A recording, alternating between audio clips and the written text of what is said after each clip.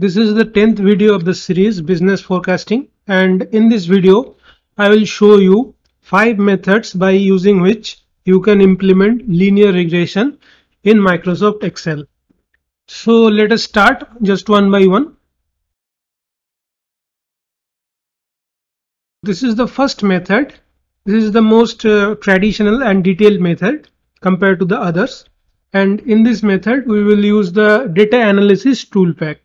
You can see this is the data here, time series data. This is the period and this is the sales.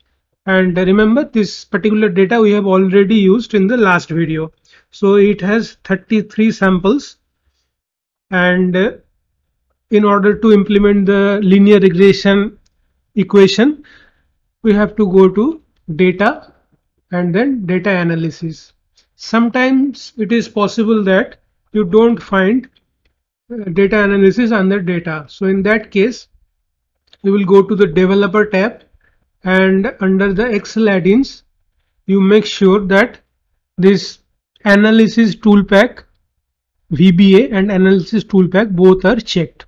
If these two are checked here, then you will find data analysis under data, and then click on it and go to regression.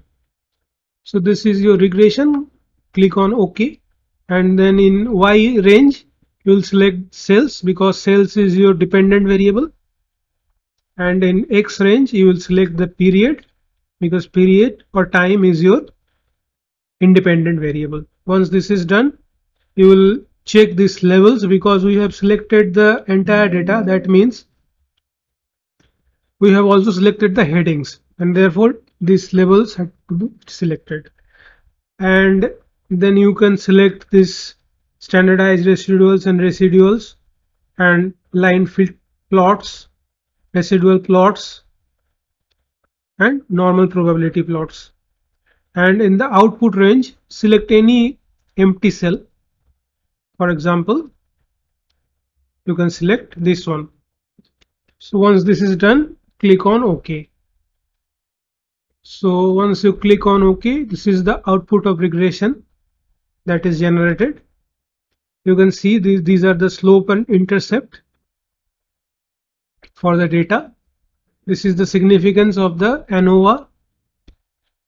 That means the p-value of the ANOVA, which is less than 0.05. Therefore, the model is overall significant.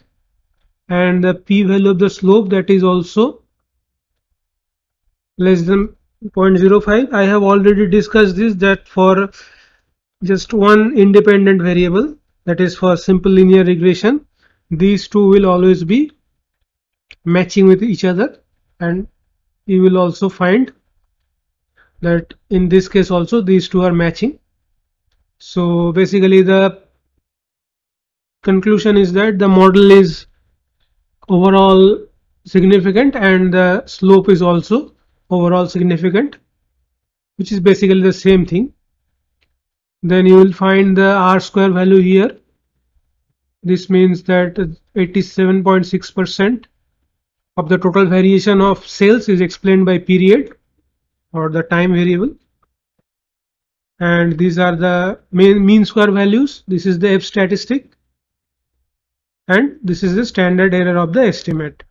All these things we have already seen in the last video using SPSS, and now this is using Excel.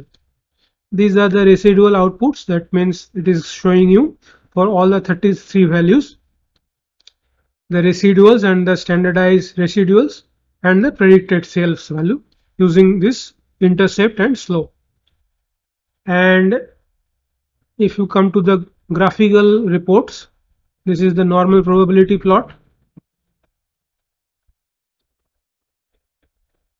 This is the period line fit plot. That means the blue colors are for your sales value, and the predicted sales using the regression is the orange color plots, and this is the residual plot. The nature of the plot is very poor here because it is a regression generated plot. We have not generated this plot. It is generated by the system, and therefore it is not very good looking. Anyway, you can edit these plots in making it beautiful. So that is not the idea here. So this was the first method. So this is the second method using the LINEST function. This is one of the easiest application in Excel in order to implement the regression outputs. But there are two difficulties. First of all, unlike the data analysis TOOLPACK where the output was summarized in a perfectly tabular format in which every output number had its own row number or column number, that means headings were available, so which output was what was already available from the output. But in this case you will only get the numbers here, so this text will not be there. I have typed this text down here in order to make sure that you understand it well, but ultimately these will be not present. That means only numbers will populate here. So let us try to see how it works. So first of all, you have to select the entire range. That means from this F2 to G6, that means this 2 by 5 area has to be selected. Once this is selected, this type equal to LINEST. The first argument is known y's. That means you will select the y values or the sales values. So the second point here is you need to select the sales values, but don't select the headings. So that means start from the numbers, that is B2, not the B1, that is where the text is written, must not be included here. So in the next argument we have to enter the x values, that is from A2 to A34. Again in this case don't enter this period, that means the text should not be entered here, only the numbers. And then in the third argument it is asking for whether the b is set to 0 or whether b is calculated normally. That means in this case b is intercept, so whether you want to take intercept equal to 0 or whether it should be calculated normally, that means using regression. So we don't want to set it 0, we will calculate it using regression, so we will select true. Then in the last argument, true is for return additional regression statistics and false is do not return additional regression statistics. So we want all the statistics to be populated, so we will select true again, then close the bracket. Once we close the bracket, this is the most important part, do not press enter here. Instead of pressing enter, press Ctrl Shift and then enter. Once you do this, the entire range will be completed like this. So these are the markings, like this one is the slope, this is the intercept, this is the standard error of slope, this is the standard error of intercept, this is your R-square value, this is your standard error of estimate, then this is the F statistics, this is the degrees of freedom of residuals, this is the sum of square of regression, and this is the sum of square of residuals. Remember again, these text will be not there. I have written this manually in order to make these things clear. So this is the limitation of the LINEST function, that it will only populate the numbers, but the steps are really important. In order to illustrate that, once again I will write the steps here. First of all, select the 2 by 5 range, that means in this case from F2 to G6 has to be selected. This is the first step. What is the second step? Type the LINEST function. And what is the third step? Once you have typed this, press Ctrl Shift and enter. So make sure that you press them together. Once this is done, these numbers will be populated. So remember these three steps in this case. So now let us come to the third method here. The third method is really simple. It is the scatter plotting method. You just have to select the entire range, that means the entire data, and then go to insert, here charts, and then scatter plot. Once you click here, the scatter plot will be developed, and then you select the chart and go to chart design. Once you go to chart design, come to quick layout, and here there is a layout number 9. Select that one. So once you selected that, you see your regression output is there. Not the entire output obviously, but the regression equation and the R square value that is available. So this is the slope 0.1305, this is the intercept 9.0071, and your R square value was 0.8762. So if you are in a hurry and want to know the regression output, this is the best method according to me. Just select the data, go to scatter plot and select this layout. Under chart design you will find quick layout and select the layout number 9 from there. Once you select, it will be easily seen that the regression output, that is the regression equation, and the R square values are visible here. So this is another method. The fourth method is very useful in case of forecasting purpose. For example, you don't want to have the values of slope and intercept, that is not of any interest to you, but rather you want to calculate the forecast figures. In that case, there is one function called the trend function.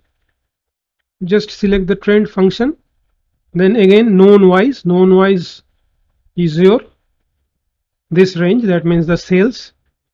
Always make sure that this is fixed by pressing F4.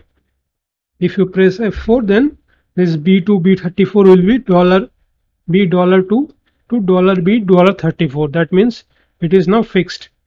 Immune by copying. That means if you copy this from C2 to C3 or C4 or C5, then this range does not change.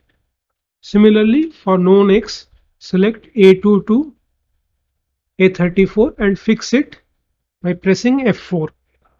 Once this is done, then you can enter the new X. What is the new X? If you enter 1 here, then the forecast will be given for period 1. So let us enter 1. If you enter this much, then 9.14 is the forecast value. That means instead of entering 1, you just use the range here, that is A2. So if you do that and then copy this down, then these are the forecast values using the linear regression.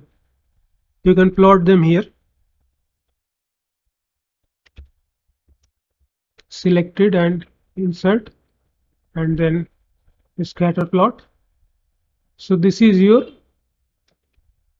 linear regression line output. This orange color. This is the forecast regression line, and these are your actual data. And in this case, you see, we do not attempt to use any regression line. Rather, we use the trend formula to populate the forecast values directly. So then again, I repeat here, what is the trend formula? In the first argument, you enter the range of the dependent variable, that is sales in this case. In the second argument, you use the independent variable, that is period in this case. And in the third argument, you give a new value of X. So for example, now you want to forecast this more than one period ahead. So now you increase the period numbers and then continue this. This will give you the regression output. That means the regression forecast, linear regression forecast for the next periods also. So in this way you can calculate the forecast. Finally, Excel has its own set of individual formula for calculating the slope, intercept and R square value, which are really simple. You can use slope and then your y values,